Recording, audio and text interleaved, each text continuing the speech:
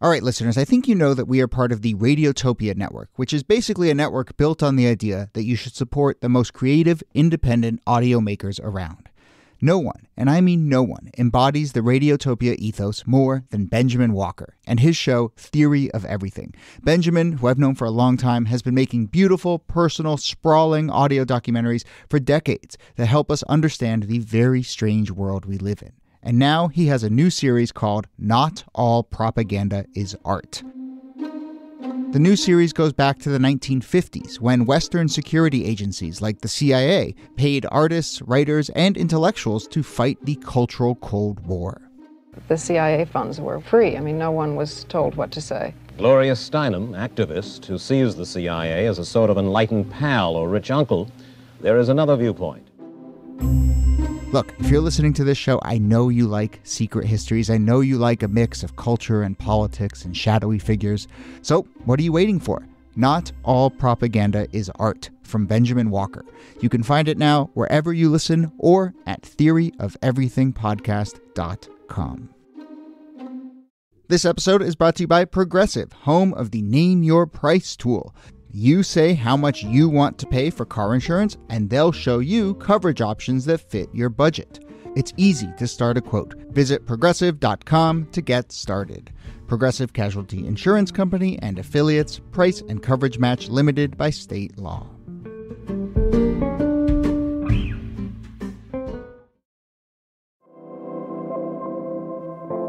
Hello and welcome to This Day in Esoteric Political History from Radiotopia. My name is Jody Avirgan. This day, October 21st, 1978, you walk into your local corner store, your gas station, your bodega, whatever you want to call it, hoping to pick up a case of your favorite beer that is named after a president's brother, and guess what? The shelves are empty. What a tragedy. You're going to have to turn to something else at a similar price point, maybe High Life or Coors or, God forbid, Rolling Rock, my least favorite beer. What I am referring to here is the glorious period of time from November 1977 to October 1978, when you could, in fact, find yourself drinking Billy Beer, which was named for and endorsed by the younger brother of President Jimmy Carter, Billy Carter. This episode was suggested to us by listener Kellie, who writes, quote, "I was wondering if you might consider doing an episode about Jimmy's deadbeat brother Billy and Billy Beer. I find Billy Carter such a hilarious figure, arguably politically significant in how he shaped perceptions of his brother." So there are bigger themes here beyond just this novelty beer. But thank you, Kellie, and here we are. Let's talk about Billy Beer, which ceased production in October 1978. That is our hook. Here, as always, are Nicole Hemmer of Columbia and Kellie Carter-Jackson of Wellesley. Hello there. Hello, Jody. Hey there. Let's do it right off the bat. Favorite cheap beer and least favorite cheap beer. Any nominations? Oh, that's a good question. I am not a huge fan of Miller Lite. I think it's a little watery. And favorite cheap beer. I don't think I have a favorite cheap beer. I came to beer during the IPA era, which is sort of categorically no cheap beers in that category. I'm going to say I'm not a big beer drinker. Okay. I would definitely put Miller Lite as something that I would not drink. Okay. But if I do, I like a Blue Moon, you know. But I don't know. I'm a seltzer water girl through and through. Like, that's all I like. So you might like Miller Lite. Maybe, yeah. Carbonated water. Yeah, exactly. They're not that different. And from what we can tell, Billy Beer is sort of basically one of those beers that taste like water that maybe has gone a little bad. And we can get into a little bit of that. But let's take out. I will say, I like PBR. I like just straight up, not Bud Light, just Bud, regular Bud. I'm a fan of that, heavy Bud heavy. And it has been a little hard as we've researched this to find out exactly what the tasting notes of Billy Beer were. But I think we can paint a picture of the sort of market and the palate that it was going for. But let's take half a step back and just talk about Billy Carter and sort of what role he played before he decided to endorse a cheap beer. Black sheep, deadbeat. These are words that feel like... Alcoholic? Well, alcoholic, yes. I mean, there's a lot of things that he does that are just downright embarrassing. And but some people might call a little redneckish. I mean, I think it's funny that, you know, they're sort of like the stereotypical like Jimmy and Billy. Like those are classic Southern peanut farmer names from Georgia.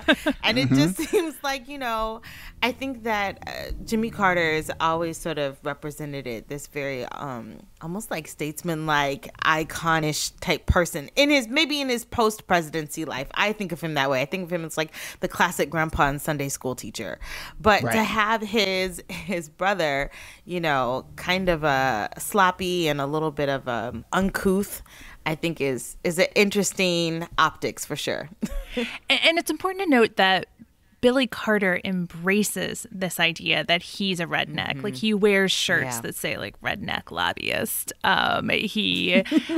He's putting on a character that might very well be based on who he is in real life, but he's doing things that he obviously has control over. Like he pees on the runway in front of all of the press when he's getting ready to go on a flight. And he is constantly playing up this Tim Allen side of his personality, where he's in it for the press attention and looking for ways to market that press attention and looking for ways to market his connections to his much more famous and much more powerful older brother. I mean, he's somebody who has tried all of these different businesses and he keeps failing at them.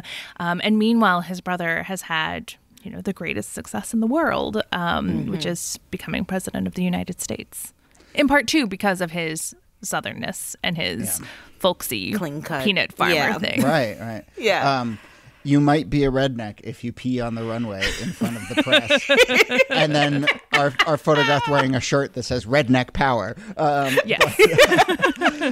I do like, I don't know what I make of the word redneck, but, you know, I don't use it that much. But I will say in 1979, the Associated Press did describe Billy as a, quote, professional redneck, which I just love. I love that phrase. And I think it sums up so much of him. And yeah, if you look at photos of him, he's got, you know, these big Coke bottle glasses and these big sideburns and this big sort of beer belly. And he's just he's the sort of like the Chris Farley to the David Spade and whatever that movie is, or a number of those movies that they made, you know. But I think that's sort of the dynamic that you have going here. And we'll get to the beer in a second. But I mean, there is, you know, and I think our listener, Killian, referred to this, but there is a sort of political element here to it. And it does get to, as you were saying, Niki, that Carter is walking this sort of like folksy, down-home, Southern charm, whatever, but obviously he also needs to play in sort of more effete, elite Democratic circles. And so, like, he's walking this line. And I do think Billy Carter kind of, like, ends up shaping, maybe just because he's a sort of press sideshow, but he ends up shaping a lot of people's perceptions of Jimmy Carter, who, as listeners know on this podcast, we only talk about in the context of like, oh, poor Jimmy Carter. These like sort of sad sack things keep happening to him. And, you know, his younger brother's behavior is one that seems to be in line with a lot of those other things too. Yeah, it's a kind of double-edged sword because in the one sense, he connects Jimmy Carter to these very legitimate and authentic blue-collar rural roots, right? You see a picture of the two of them sitting together on kind of like recliners eating fried chicken, and suddenly you look at Jimmy Carter and you're like, oh, that's who he is, right? He's that guy who feels really comfortable in that situation. Yes. But at the same time, he's not authentically Billy, right? Billy is the rough side of things. Carter is talking about how, he's lusted after women in his heart. And that is a way of like showing he was a Sunday school teacher, right? Sinned. Like, he's so clean cut. And Billy Carter is kind of like his id out there. Which cuts a contrast. And when you think about the need to reach out to the, what was in the 1970s called the hard hat, in the 1980s, the white working class Reagan Democrat, Billy was more in line, I think, culturally with them than Carter was. Is either of your sense that the Carter camp tries to exploit Billy's sort of authenticness or whatever? I mean, it does seem like it's really mostly just like sideshow, keep it slightly arm's length kind of. Yeah, I think a lot of the the Carter team was like, reel your brother in. You know what I mean? Like there is this real desire to sort of present the presidential family in a particular way. And I think that Billy becomes a distraction. And I definitely think, in a current context, we might raise a lot of at least ethical questions about how he's trying to use his brother's presidency to market, certain things or sell certain things. Yeah. That could come into a real issue when it comes into money, whenever you're mixing money and politics in that way. And it gets into some really serious ethical stuff a little later. But let's do the beer, and then we'll do the other sort of deeper stuff. But a beer company comes up with this plan, like, hey, this is a sort of notable character. He's known for, rough and rowdy ways. He probably likes drinking a lot of beer. Let's come up with a beer and market it around him. And so in the fall of 77, the Louisville-based Falls City Brewing Company, which is like a pretty successful brewing company, decides to market Billy beer. And I'm going to read the marketing language around it. It says, quote, brewed expressly for and with the personal approval of one of America's all-time great beer drinkers, Billy Carter. And then the Billy Carter quote that appeared on the packaging is, I had this beer brewed up just for me. I think it's the best I ever tasted, and I've tasted a lot. I think you'll like it too. That is good. That is good marketing language. And it appears to have worked. Charming alcoholism. Yes, well, that's totally the alliteration of saying like brewed Billy beer. Yeah. All you need is a good name. A Billy beer. I mean, it's kind of perfect. It sort of reminds me of like, what was that beer they drink on The Simpsons? Like, Duff. Yes, Duff beer. It kind of reminds me of like that. There's a number of Simpsons tie-ins here, which I'm saving for a second. I've done my research, but before we get to that, no, but yes, and it is catchy. It has like this big red logo, bold font. They do a massive marketing campaign, and at least for 8 months, it seems to really work. Yeah, I mean, you're talking about like you were saying, a successful brewing company. There is a world in which this becomes a great beer, right? They work on the formula. They have this branding, which gets people who normally might not buy their beers to buy their beers. They team up with all of these other brewing companies to make sure they have enough Billy beer to meet demand. They can millions, if not a billion cans of Billy beer, and they're a hot commodity. I mean, the 1970s is known for its fads and its collectibles. This is kind of the pet rock of brewing. And it also hits this like interesting cultural thing, which is still very relevant today, which is you have people buying it earnestly, and then you have people buying it ironically, and you have people buying it like hate buying it, right? And so you have opponents of Carter going out to buy it as a novelty item, but you sort of hit all three sort of motivations. Which, I'm channeling Donnie Deutsch here or something, like my marketing, whatever. But that feels like, it feels like a successful formula when you get lots of people buying it for different reasons. Initially, yes, but that's not sustainable, right? Well, like once the niche or the newness of it or the fad, the trend of it wears off, you still have to have a customer base that wants to buy it because they enjoy drinking it. Like, that's essential. What Kellie is getting at here is that this was successful until people actually opened the can and drank the beer. Yeah, it turns out they might not have nailed the formula. They might have rushed forward with the concept and the ad copy and not tinkered with the recipe well enough, because everyone who drank this beer, including Billy Carter himself, were like, this is not drinkable. This is swill. Yeah, like rumors start to come out that Billy is actually, when he drinks on his own, he's drinking PBR, which I think just tells you a little bit, like on the power rankings, like if you're actively rushing away from this beer and into the welcoming arms of Pabst Blue Ribbon, I think it tells you a little bit about what this beer tastes like. There is nothing worse than badly brewed Billy beer. There you go. Wow. And it turns out that it's all badly brewed. Are you going to do the baboon bicycling backwards by the end of it? Brewing Billy beer? From the bees, but I couldn't resist. So look, we get to October 1978. They cease production because it is just, it's like this big push in the fall of 77 through the spring. And then by the summer, it's clear of 78. It's clear, we're not going to be able to sell this thing. An interesting thing happens, which is, as you were saying, Niki, it has this like novelty appeal to it. And so when it goes out of production, a bunch of people snap them up because they feel like, oh, this is a novelty item, this is going to be a collector's item, and people try and like run up the prices and sell it for a lot. But that doesn't work because there's a ton of this stuff floating around and there isn't scarcity. There's actually just Billy beer everywhere and no one wants it. And so that's not really a recipe for collectibles. You need that rarity. Yes. Somebody tries to sell it for $1,000 in an ad in like the New York Times or something. And then a week or two later, there's an ad from the same person offering it for $200. Yeah. And I suspect that person did not get paid for either one of those. Yeah. No. So, The Simpsons. No surprise, The Simpsons, many of their jokes, especially around Homer, are based on these sort of like 70s kitschy novelty nostalgia. So there have been a couple moments that The Simpsons have touched on Billy beer. Really? Yes. So in one episode, Homer puts on an old concert jacket that he wore when he was like in high school in the 70s, and he finds a can of Billy beer in the pocket and he drinks it. And then this is a phenomenal moment, and I will say a joke that I didn't really get. I remember it from watching The Simpsons, but a joke that I didn't really get until I started to get my head around this. But Homer, again, finds an old can of Billy beer.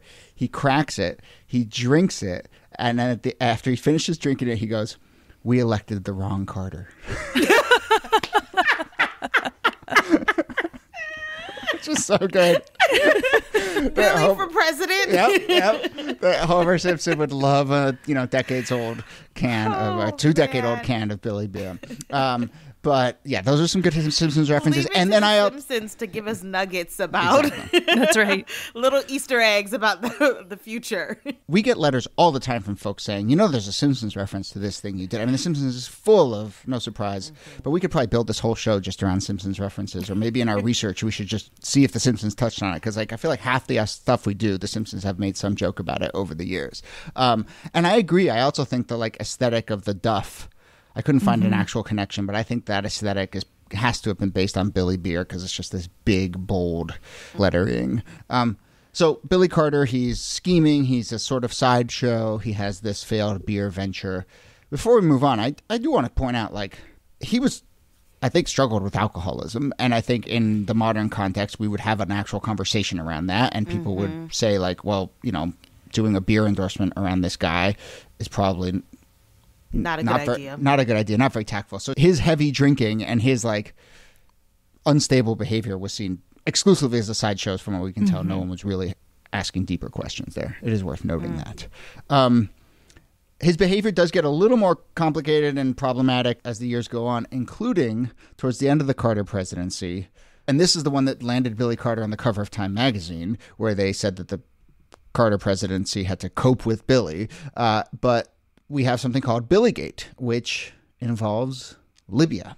So this is why I was saying earlier that it felt like his redneck personality was kind of a put on, because he is traveling during the Carter administration to Libya. He takes out a sizable loan from their government and is lobbying on their behalf. He's a registered foreign lobbyist for the country of Libya because of his connections to Jimmy Carter.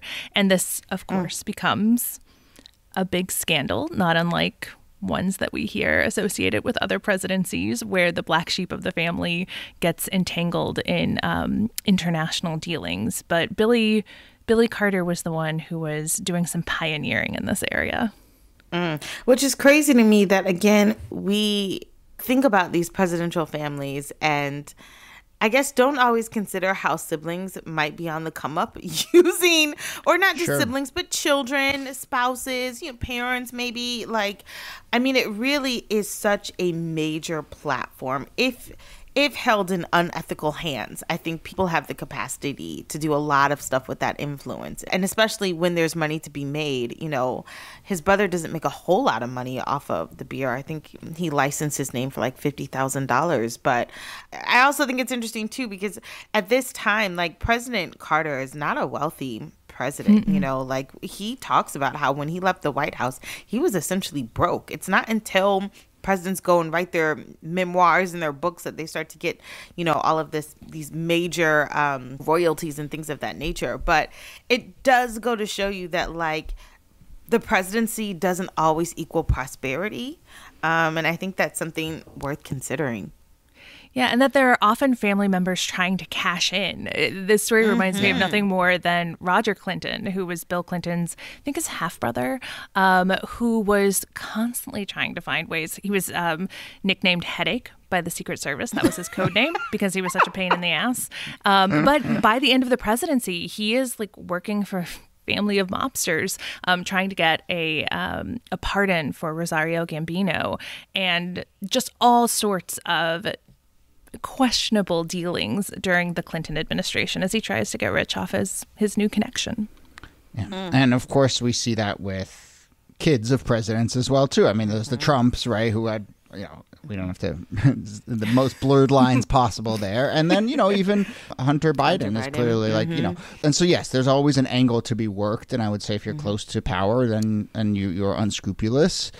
Or, you know, frankly, if there's a little bit of that sibling element of like, oh, my older brother made it or my younger brother made it, and now you know, if there's probably some interesting dynamics there, and so now I'm going to get mine. You know, I will also say I sort of half believe what I'm about to say, but some of this does make me think a little bit about, like, it is also very important, we've talked about this, presidents and people in power to have, like, people they trust, people they know, people who are going to give it to them straight. You see why I think a lot of times presidents retreat to their old friends, the ones who knew them before they were powerful and famous. And so I can see why siblings are kept in the inner circle for that. And I can see, frankly, how it could work well. And I mean, for instance, I guess it's not a sibling scenario here, but, you know, Beau Biden was clearly so important to Joe Biden as a son and a friend, but also a counselor until he died. And so I think there's a way for this dynamic to maybe be advantageous, but it is fraught, clearly. Yeah. I mean, think about Bobby Kennedy, right? Yeah. A close personal advisor to John Kennedy. Okay. I think we've covered Billy pretty well. It is worth noting that in 2010, the brand Billy Beer was sort of brought back in the independent craft brewery craze, and I don't know if it is still being made, but I know that in the 2010s, Billy Beer was, you know, sort of back for a bit as a craft brew. But I suppose it's probably now actually a collectible item. I haven't gone on eBay and checked. I think, can I just say, the funniest part of this whole thing is when Billy Carter later joked that the reason he quit drinking was because of Billy Beer and how badly it tasted. Amazing. That gave me a chance, by the way, to go on eBay. It is still very cheap. No. You can buy a 6-pack for $15 right now. So yeah, something for the holiday party. Although all of these look like you can buy a 6-pack pre-owned, which I think means someone drank it, for $15-$20. But then you can buy a single can, which looks like it's been unopened, for $10.75. So yeah, still a collector can. Oh yep. God. Yeah. How about this? If one of you listening right now wants to go on eBay and buy some Billy Beer and try it, and you pledge to try it, I will reimburse you. I will reimburse you the cost of eBay and shipping. I will not reimburse you the hospital bill. But you get in touch with me, and I'll Venmo you the $15-$20 it costs, and then you can report back to us on what it tasted like. And I'm buying it right now. I'm sticking with my seltzer water. All right. That brings us to the end of the episode. Nicole Hemmer, thanks to you. Thank you, Jody. And Kellie Carter-Jackson, thanks to you. My pleasure. I'm square with the damn IRS. So you don't owe them anything? Don't owe them anything right now. Till next year? Till next year, that's right. You can either try to live a normal life like I did, or either lock yourself in a closet, which I would say try to live a normal life, and to hell with the press.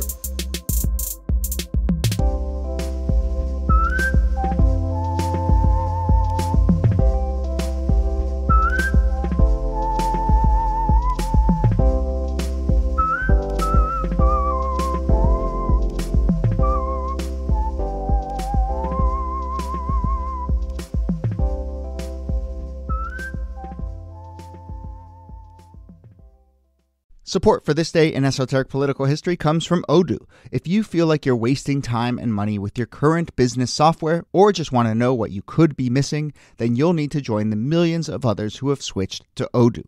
Odoo is the affordable, all-in-one management software with a library of fully integrated business applications that help you get more done in less time for a fraction of the price. To learn more, visit odoo.com/thisday. That's odoo.com/thisday. Odoo, modern management made simple. Radiotopia. From